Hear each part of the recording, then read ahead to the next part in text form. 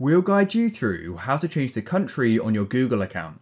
If you find this guide useful, then please consider subscribing and liking the video. You can follow this guide on a phone or a computer. So first of all, just come to Google and then head to the top right and make sure you're signed into your Google account.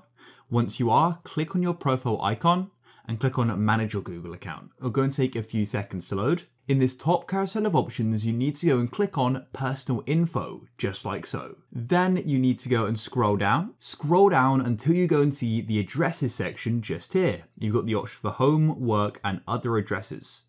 So as you can see at the moment, I'm going to set my home to the United States, but you can go and change this because maybe you've got to move or whatever. So click there. And then we can go and type it in. And as you can see, this is going to go and personalize our experiences across Google products and for more relevant ads. So you can actually be more precise than just your country. You could type in your town and maybe even a more specific address. But for me, I'll just go and type in the United Kingdom. I'll press save and then I'll press done. It does still say the United States, but it may take a few seconds and it should update. And there we go. You've gone and changed it. If you found this useful, then please leave a like.